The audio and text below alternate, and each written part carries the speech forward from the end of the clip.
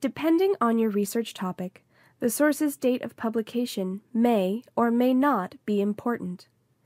If you are writing on a subject that is time-sensitive or changes rapidly, like technology or medicine, sources published beyond a few years ago may be outdated and no longer useful.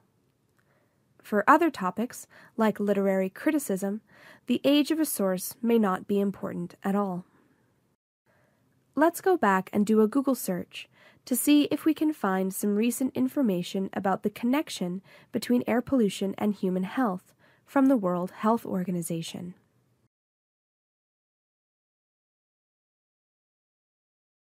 Here, we have found a news release from the World Health Organization that may contain some information that will help us with our research topic. It is presented as a web page on the World Health Organization's website. When was the document published? We can see that this news release was published on March 25, 2014. Sometimes, websites will not provide an exact publication date. If a date is provided, you will usually find it at the top or bottom of the page. Luckily, citation guides have special allowances for citing sources when no date is provided. Now we can ask if our topic requires up-to-date information. Our topic is related to science and health. Current information is going to be extremely useful to us in this case.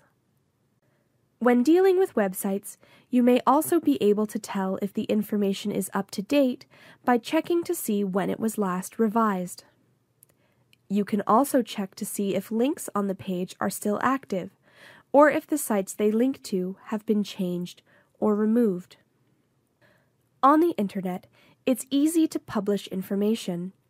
Revisions let us know that the author is still updating information regularly to reflect new developments in the field. Broken links suggest that an author is no longer maintaining a website, and the information may no longer be up to date. Keep these ideas in mind when you are getting sources from Google searches. For some subjects, such as medicine, currency may be very important. For others, such as history, it may be less important.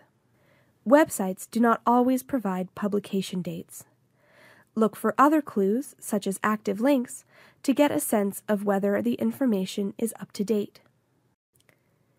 In the next module, we will introduce our final W, why, which asks us to think about the author's purposes for writing this document.